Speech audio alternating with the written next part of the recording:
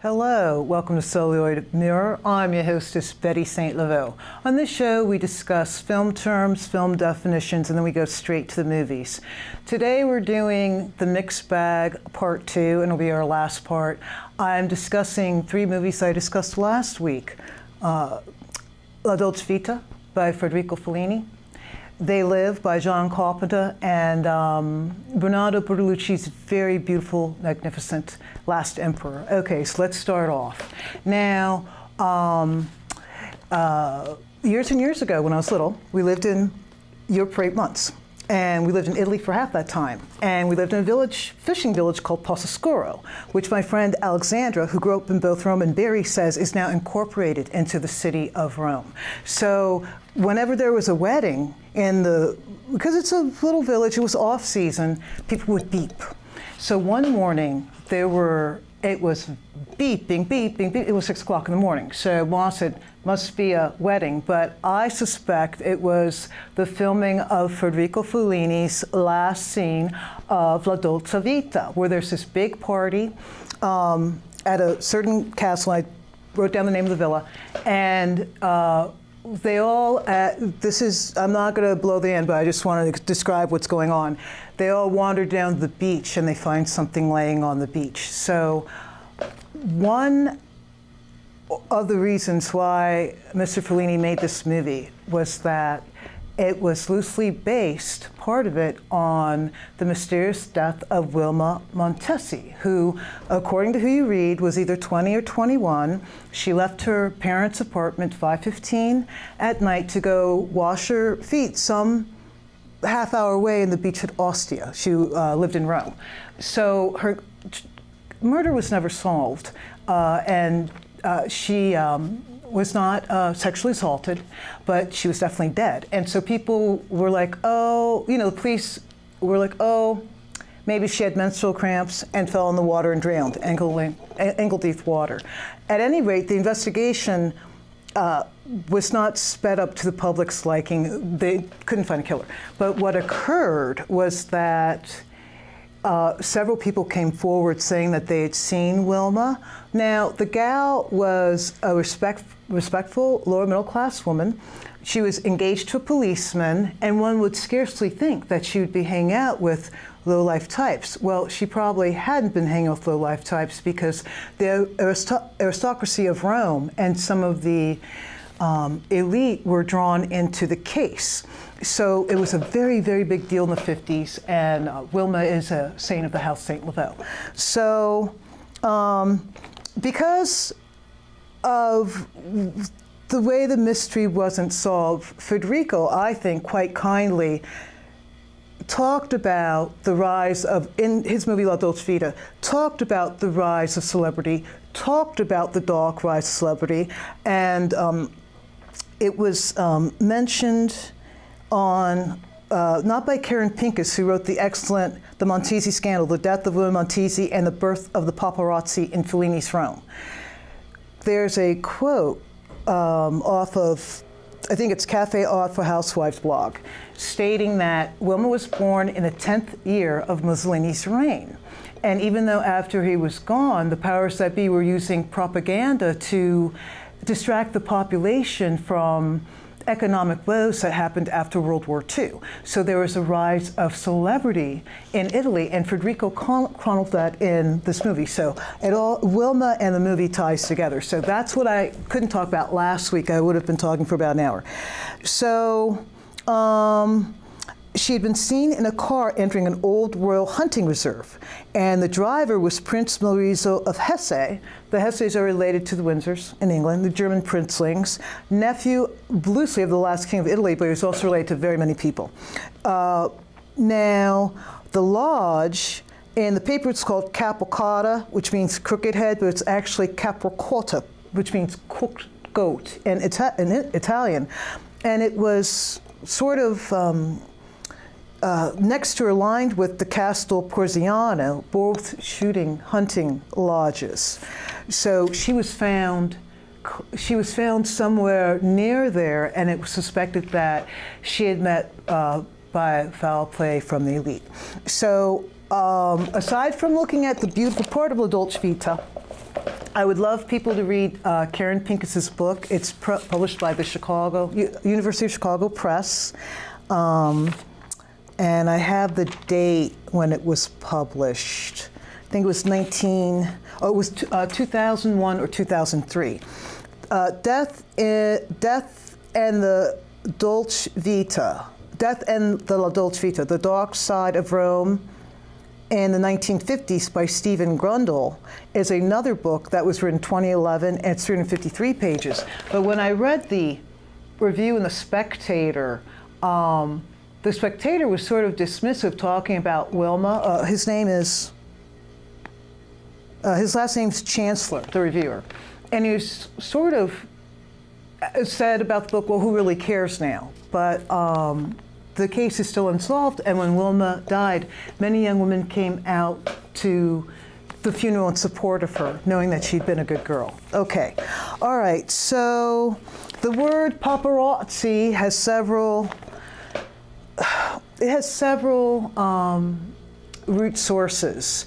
And there was an excellent movie by Cole Hauser that came out about 10 years ago called Paparazzi. It was pretty good. It's like exploitation filmmaking. But no one really uses that word a lot in this country. I think we use it more over in Europe. So Coriolano Paparazzo is the man who the name came from. And then a friend of Fellini's, Tazio Schiarulli, related to Fellini about all the fistfights he'd get into and tussles with people as he was trying to take their picture. Peter Bondanella, who is a Fellini scholar, also references the word papafacio, mosquito. And then there's papataceo, a tiny mosquito with large rings. And then George Gissing's travel narrative by the Iona Sea has Coriolano Paparazzo as a character. So there we go. And thank you, Federico. So I think that page is done. The producers of La Dolce Vita were Giuseppe Amato and Angelo Rizzoli. The screenplay and story were Ennio Fellino, Federico Fellini, and Tullio Pinelli. An uncredited part of the script went to Pier Paolo Pasolini, and we'll review some of his movies sometime on the show. And Brunello Rondi. Bassano di Sutri was the town where the party in the castle happens. And the false miracle that happens in the movie, there are 7 different vignettes, actually occurred in real life at Morata Alta, near Terri. The Fountain of Trevi scene with Anita Ekberg and Marcello Mastroianni. Fellini said that Anita was, it took a week to shoot that scene with them in the fountain, and that Anita was able to spend several hours under the water in her dress. But unfortunately, Marcello had to wear a wetsuit, and it was only by getting him to drink an entire bottle of vodka, or almost all the vodka, that he was able to complete the scene. So that was pretty a hard shot. They like to say that Woody Allen's Celebrity is a New York rewalking, but it's a poor comparison, and it has nothing, it doesn't even smell like La Dolce Vita, sorry. It doesn't even smell like The Good Life. All right, Celebrity is good in a different way, but it has nothing to do with the excitement and the glamour that these people in Fellini's movie are exhibiting. It was nominated for 4 Academy Awards. It won for Best Costume Design, Black and White. It won the Golden Palm at Cannes in 1960. Entertainment Weekly calls it the 6th greatest movie ever, and Empire magazine states it is the 11th best movie in world cinema.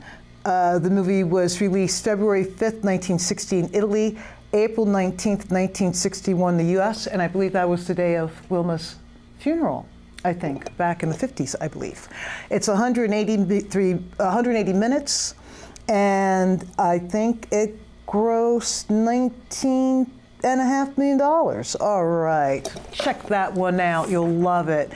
And subtitles are, I think it's a Criterion version that I borrowed from Kellogg Hubbard. Thank you again, library.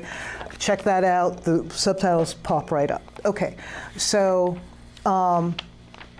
interestingly enough, our mixed bag collection today has tales of love, death, and betrayal. And so the second movie that we're going to check out is They Live, which has lots of betrayal and lots of death. Okay, Roddy Piper, who John Carpenter stated, unlike most actors, Roddy's entire life is on his face, leads this plot about intergalactic domination, okay, on Earth. So let's go to those notes real quickly. This movie is based on a short story written by a man with the last name of Nelson. Mr. John Carpenter bought the rights to the comic book and the short story because I think the short story appeared in a science fiction magazine. So he bought the rights, so he was able to make the movie. Ooh, I hope I've got my Carpenter notes here.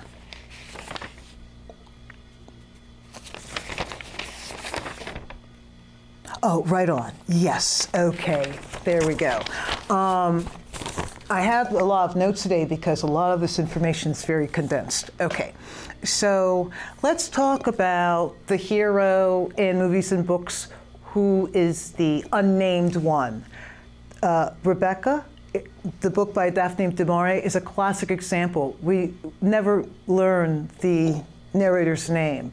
Another great example is genius Phoebe Waller-Bridge's Fleabag, which you can catch on Acorn. She shot 6 episodes last year, and she's going to do another season next year.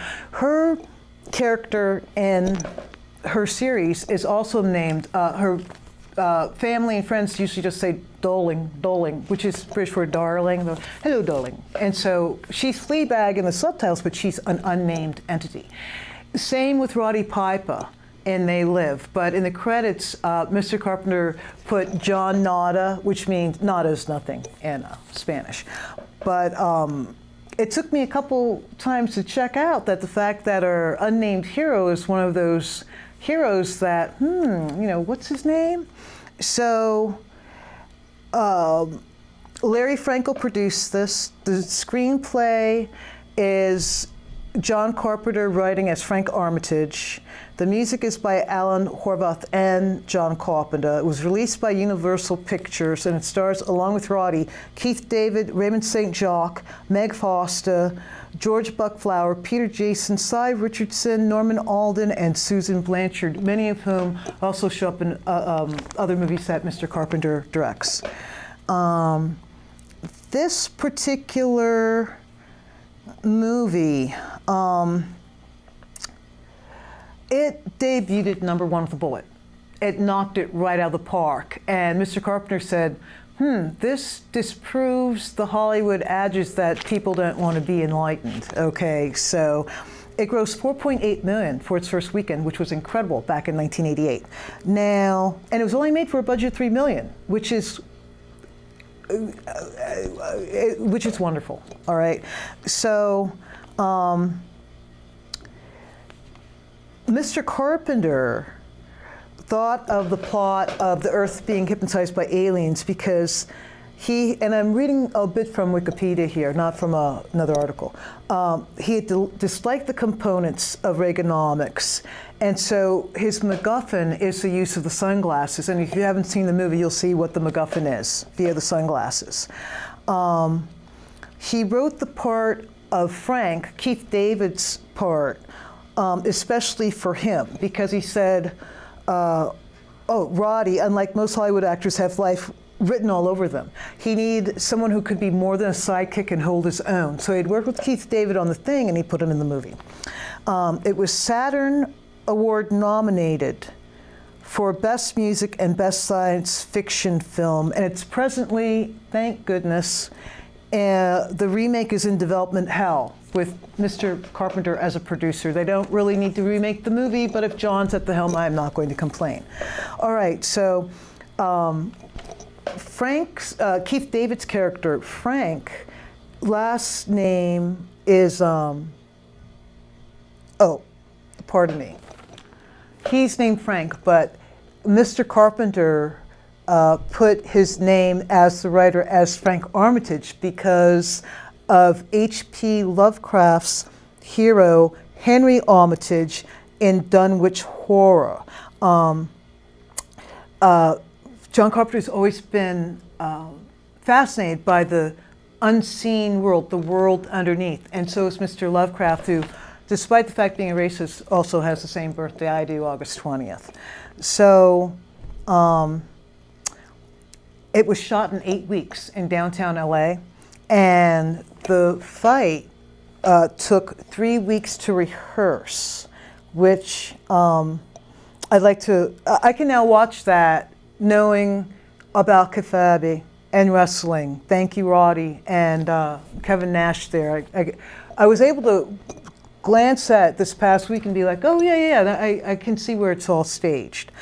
So a couple years ago, this neo-Nazi group was like, oh, yeah, the movie's about us. And John Carpenter was so offended. He goes, not only do I have to say this, it's about yuppies and understanding capitalism. And that's what this movie's about. So part of that, you can see the humor. It's like, capitalism, yuppies, there can be some funny stuff about it. The alien invasion part isn't the funny part, but people trying to make that buck and for stupid reasons, that can be pretty funny. I think that's it for that one.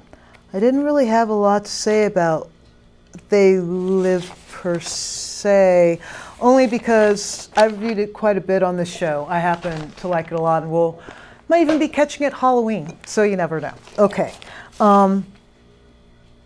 The last movie that I want to talk about, that we also talked about very briefly last week, was The Last Emperor, starring John Lone, Joan Chen, Peter O'Toole, Ying Wuxing, Victor Wong, Dennis Dunn, Ryuichi Sakamoto, who also did the soundtrack with David Byrne and Kwong Soo, Maggie Han, Vivian Liu, Jade Go, Lisa Liu, and Henry Oh, amongst others. Okay, so it was produced by Jeremy Thomas, who, according to what I read, he single-handedly raised that $25 million almost all by himself. At one point, he started just looking at a phone book, which, that's incredible. What a great producer. I mean, that's you want to get that movie done. And it was written by the director, Bernardo Bertolucci, and Mark Pepolo. Edited by Gabriella Cristiani, cinematography by Vittorio Storaro, distributed by Columbia Pictures. It had 4 different release dates, one in Italy, one in New York City, one in LA, and an unspecified place in the US, which is given as December 18th, 1987. The movie was a joint co-production between the United Kingdom and Italy. The languages are English, Mandarin, and Japanese. The budget was $23.8 million, and it grossed $44 million at the box office. Okay, this was the first movie that, when China opened up, this was the first movie that was made by foreign distributors, director and producer. And Bernardo Bertolucci had given the government 2 choices. He either wanted to do Man's Fate, a book by André Malraux, which I believe was dedicated to Jackie, then Kennedy, or a movie about the Last Emperor, and they chose The Last Emperor. Jeremy Thomas stated it was great working with the government. They made some notes, gave us some references, corrected some names. He said it was easier dealing with them than a studio, okay, which I found pretty funny. So the first, it wasn't the first movie, I think, made in China by foreign distributors, it was the first movie that the Forbidden City was opened up to, excuse me for that. And the first 90 minutes are set in the Forbidden City. So there were 19,000 extras. Part of the Chinese army was drafted to be extras. It won all 9 Oscars had been nominated for. Best Picture, Best Director, Best Art Direction, Best Cinematography, Best Costume Design, Best Editing, Best Score, Best Original Score, Best Screenplay taken from another edition. Okay, so this movie was like the bomb back then. I was lucky enough to see it on the big screen, I think, at the Hop. So, a little bit. Oh, and it won 4 Golden Globes, I believe, at the 45th Golden Globe ceremony. So John Lone, whose original name is Gong Kwok Leong, has won an Oscar, a Golden Globe, and an Obie. He was born in Hong Kong, and he was an orphan, and he was adopted by Shanghainese women. And then he took the name Malone to signify that he'd been orphaned, but he's been a dancer and working in theater since he was quite young.